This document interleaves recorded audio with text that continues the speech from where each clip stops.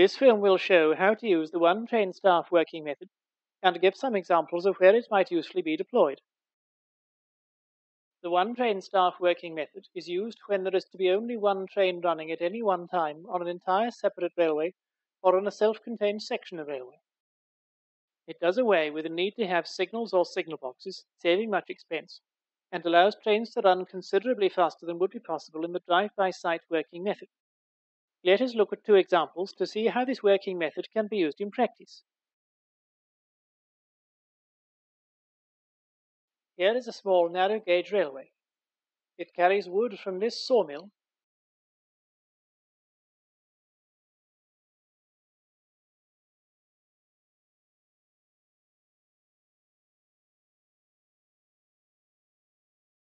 to this factory.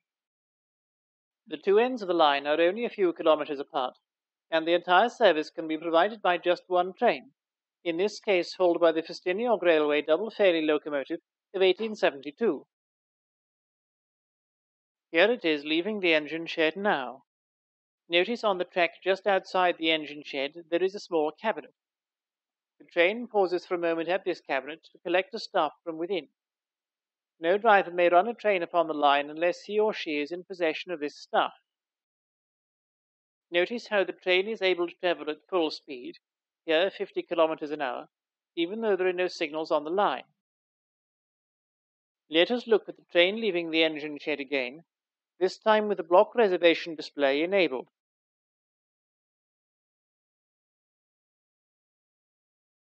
As will be seen, the train reserves the whole of the line as soon as it leaves the engine shed.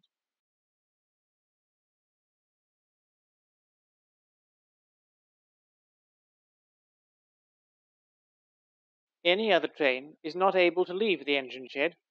This is because the first train has the staff for the line. When the first train comes back to the engine shed, the reservation for the whole of the line is cleared.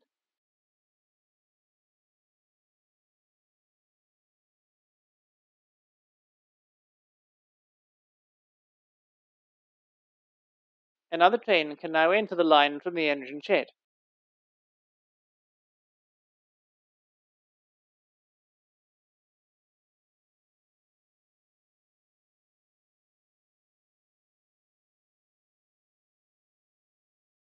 Let us now look at a different case, the case of a self-contained section of a larger railway. Here is a small single-track branch line of a larger double-track railway. Passenger trains from the branch line come from the main line and stop at Torrington railway station before continuing up the branch, stopping at Little Dell,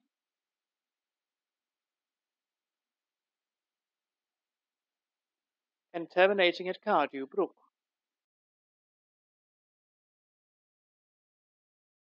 Notice the small section of double track at the beginning of a branch line. This prevents there being any deadlocks if a train is waiting to enter the single line section when another train is already inside it. There are two one-train staff cabinets on this short double-track section. They must be placed next to one another. Notice also the one-way boards.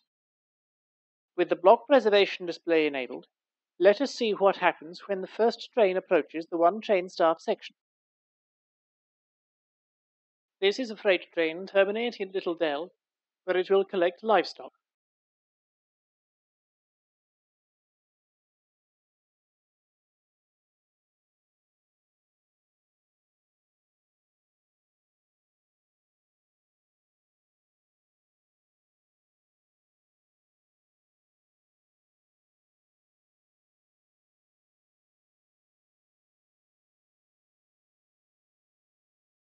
On this occasion, it reserves the line up to Little Dell and back to the one-train staff cabinet on the track on the opposite side of the short double-track section. Suppose that, as this train makes its way up this line, another train tries to enter this section from the main line.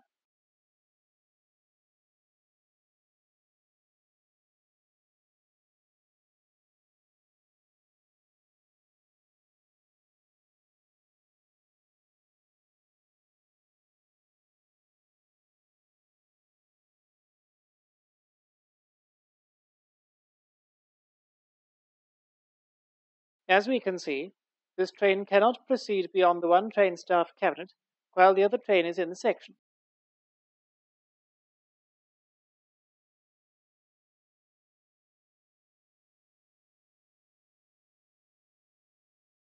Once the first train passes the one train staff cabinet in the other direction, the second train can now take the staff and begin its journey towards Cardew Brook.